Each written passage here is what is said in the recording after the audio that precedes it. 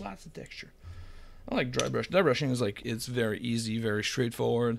It just gets a bad rap because, you know, people like we're using it too much. Like if you're trying to do everything with the fucking dry brush, it's not gonna turn out good, and then people will label you lazy, and you don't want that.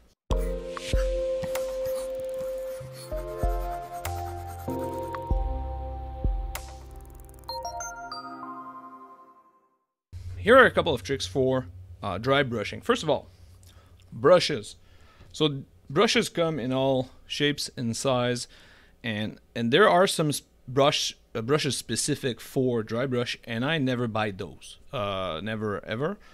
This one here is my current like running favorite. It's the extra large base brush by Games Workshop. It's a really good one. It's got the size and it's got the little angle. I like the angle. Some people don't like it. I think that's a you know, a you thing. You try it. If you like the angle, good for you. If you don't, well, get a flat one.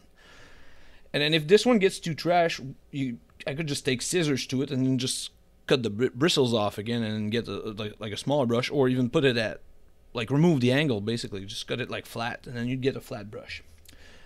So that's my thing, and I always buy this one and then I trash it. So I use it until it's completely unusable. Like this one is like probably, I don't know, beginning of its life, maybe like a third of its life possibly, and then it'll get like a severe beating, but that's okay. And then the other trick, like the old pirate trick, is buying makeup brush, because they're round. They're like a yeah, they have a round end, so instead of having this or this, you know, a pointy end, they have a round top. And that was kind of the go-to thing of, like, you know, old pirates like me. Makeup brushes are like a really good, because that shape is like pretty great for dry brush. I don't have one here, but that's kind of the old thing. And that's why when I think the Army Painter came out with like the Master dry brush set, it was shaped in a round tip. That's kind of where this is from. Now the thing is, like, dry brushing, it will ruin your brushes. Okay, that's like that. If it's not breaking up your brush, you're not doing it correctly. Okay, that's just how it is. It's, you know, it's not you. That's life. So buying like super cheap brush is a real problem here, because that's kind of what, like, the default thinking is, oh well, if I'm to trash it, I'm gonna buy like a dollar brush or like a super cheap one. But if you do that, a lot of the super cheap brush, you start dry brushing and then the bristles like stick to them all and they fall off. And so you don't want to, like, too cheap is a thing here. So you don't want that. Where you can, buying like super cheap brushes, it flies in some area, but for dry brush, when you reach like a certain point, it's like it's not gonna work for you. So you know, you end up like not saving money, because then you trash your miniatures. Or you have to start over, or you find like bristles for days, like inside your paint, like it dries in the paint. It's terrible. So you want to kind of avoid that. So that's kind of the first thing, is like getting the brush and the proper brush work. And then the second thing, dry brushing is like really great for some techniques or for some surfaces, but then really garbage for others. And I think this is why, like, a lot of times, like, dry brushing takes like a lot of flack. Is like, if you dry brush everything on the model, like if you take this, let's say this Space Marine here, and then you dry brush the gun, and then you dry brush the armor, and then you dry brush the purity seal, and then you dry brush the cape, and then you dry brush the little boot, and then you dry brush sand on the base. Like that's kind of too much. Okay, so that's kind of that's why it kind of. Excuse me. That's kind of why it got like such a bad like reputation. It became like widely known as like a trash technique. But if you use it like on the right things, it's great. So what are the right things? Well, metallics for one. Metallics are great. It used to be like almost the only way to do metallics ever, right? So prime black, and then you add like you want silver on top there. So you just add some sort of silver, and then you just. Get a couple here. There we go. So we have our black gun here, and then just dry brush some silver on there.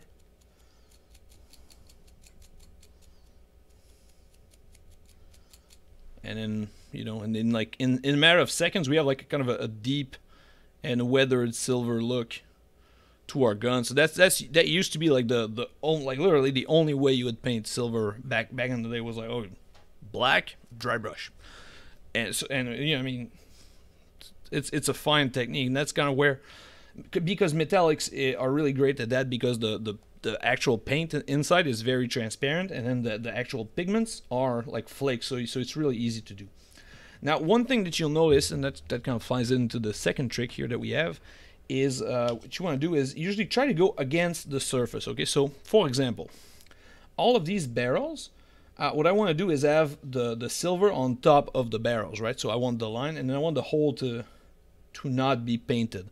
So I don't want to go with the line that I'm trying to create. I want to go against it, like so. Because if I do this, then the brush itself it kind of it hits all of the raised areas, and then it goes into the next area and the next area.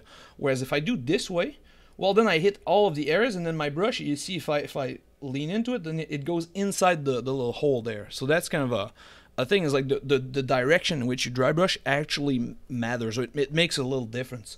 Same thing, if I'm trying to do like these edges, or I want the edge to be really, really silver, I just need to go against it, not like this.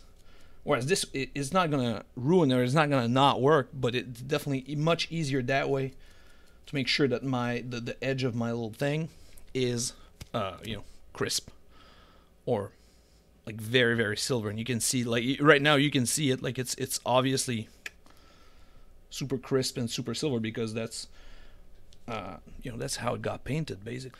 So this same thing can be said here. So not all surfaces are gray, and that used to be one of the problems of Space Marines. Like this one here is kind of good, because there's a lot of like small surfaces and a lot of like texture, and bases are a good example of like something that's great to dry brush. Space Marines, on the other hand, now Primaris are slightly better than the traditional like Firstborn Marines, but the big plates of armor are really, really hard to dry brush, because there's no surface really. So Space Marines are not great, right, at this, because the parts that don't have like a lot of texture on them, like big flat shoulder plates, so let's do that one for example, it's gonna go great where we get the trim, but everywhere else it's not gonna be super. Everywhere else it's not gonna be super, because there's really nothing to dry brush. Like where's the paint supposed to go?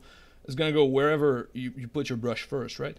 Whereas if you do it on a more textured area, like let's say this grenade here in the bottom part,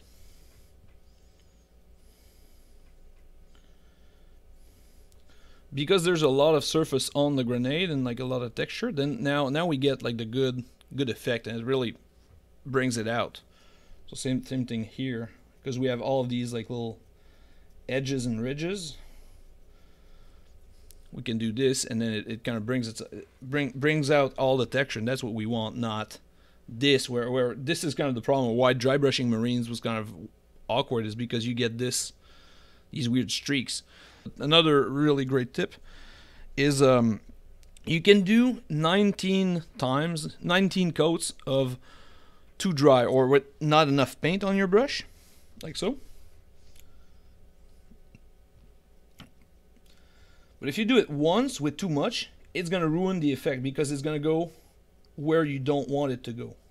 So you see, this is one, and we have like these big like streaks on there, and it's like basically painting. So we really don't want that. But instead, what we can do is, on the same thing, you can do it once properly, and then come back and then do it again properly.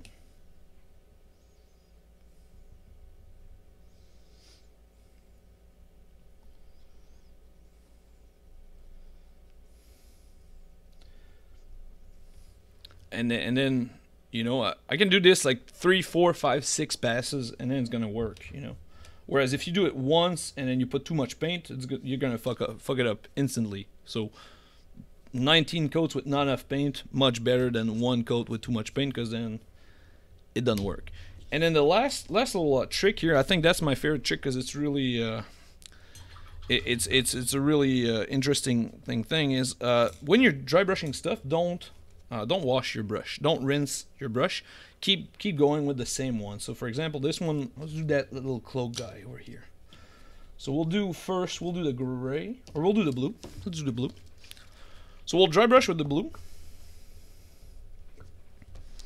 on the cloak here.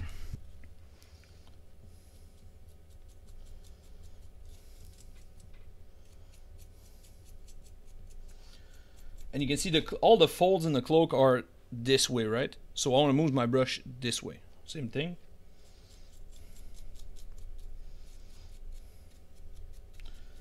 And now these are just demo models, right? Like this side is not even primed, but I just wanted to showcase this little effect here.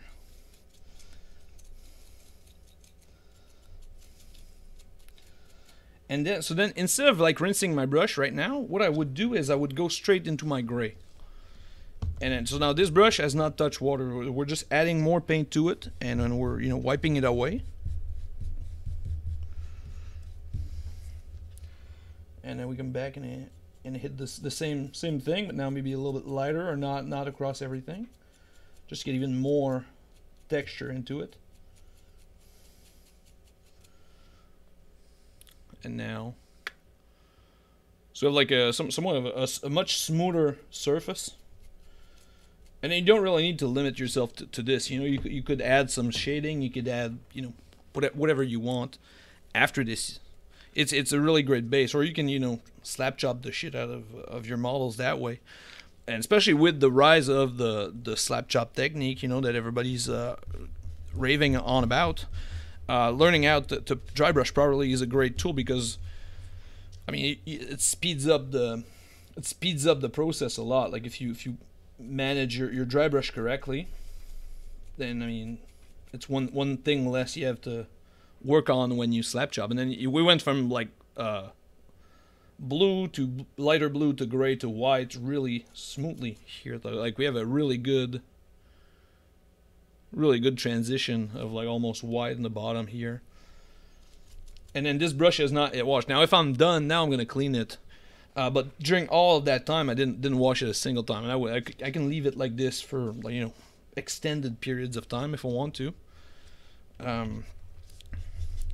because it will produce a much better result overall, like a much smoother.